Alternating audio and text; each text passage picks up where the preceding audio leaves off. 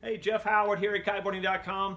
Man, I'll tell you, I've been spending so much time out there on foils. We got foils, foil boards from all over the place. I tell you, we've been learning, we've been figuring out the process of teaching people. I love it, and you can see some of my other videos about foil boarding, and I hope that they help you out, because my goal is to find out why people having either a hard time learning, or what gear and equipment that you could use, and the changes as I discover them and put some time into it. And yeah, I may have people out there going, yeah, whatever, we already know that. Well, I want to share this because there's a lot of people out there that come into the shop, they start getting into the foil boarding, and I love to give them a procedure on getting on the water. They come in, they borrow all these beginner ones, and they have such a great time following a procedure that I've told them to do, and within a good hour or two, they're already up and foiling and feel pretty secure about it. They're not jabbing or turning. But, so the thing that I've discovered after spending so much time out there foiling now is the difference.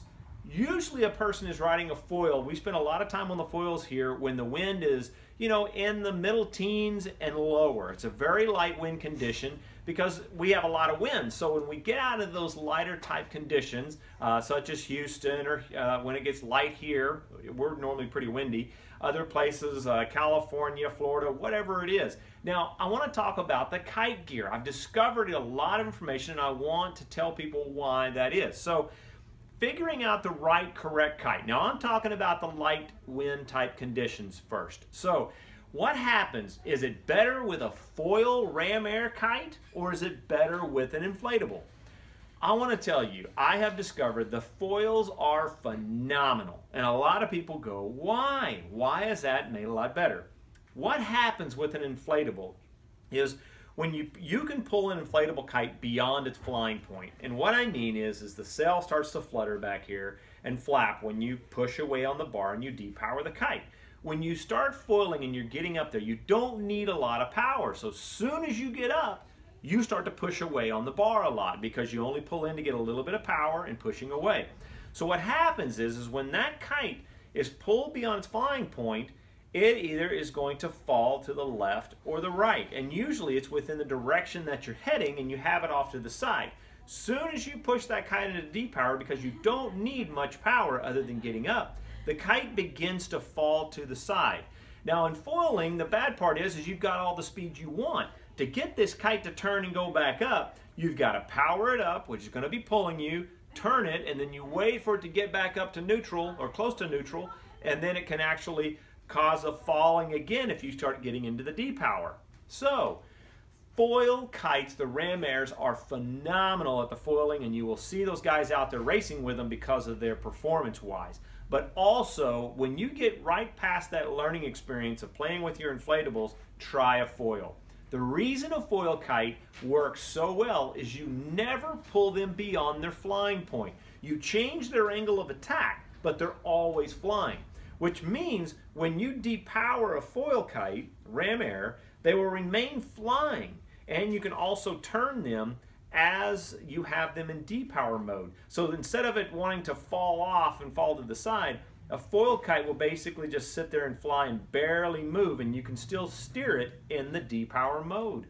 It is phenomenal. That's what makes it so much easier. I've been getting out and spending a lot of time on both, and the foil kite, I've been taking out the chrono, spending a ton of time on a 9-meter, and guys are blown away at how light of winds I can fly that thing in and ride in.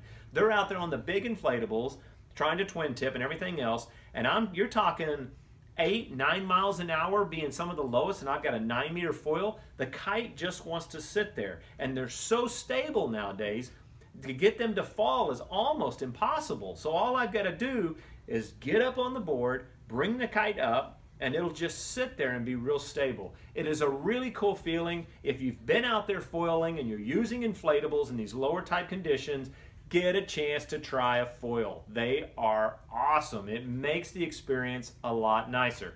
Now, I've got some people saying, oh, no way, I ride out there in higher type winds and I have this little small kite. I understand that. I've been over to Maui, I've been some high wind conditions, and some of the smaller inflatables are really cool. They're getting very, very popular for the foiling because that's high winds. The difference is you can depower a smaller kite much faster than you can the big kites for the low winds. So they do work. They do work fantastically. Some of the non-strut kites, some of the single strut kites, it's amazing how little power that you actually need once you're foiling. But the smaller inflatables, you can change your angle of attack and they still steer without giving you a huge jump of pull, which is what you don't want in foiling. Anyway, I wanted to share that little bit with you. If you're out there foiling and you're learning how to do it and you're getting it figured out and you're figuring out this frustration of your kite continuing to fall and you're trying to catch it while you're foiling, try a ram air kite. They are phenomenal. Look around, you're probably talking a 9 meter, 12 meter. If it's as lightest I'll ever need, the biggest I would personally ever need would be a 12, but right now I'm on a 9 meter and there haven't been conditions I have not been able to go out down in those single digits. It's been amazing. Anyway, that's Jeff Howard here at Kiteboarding.com to share a little bit of information, so hopefully you'll get out there and enjoy that foil boarding just as much as we do.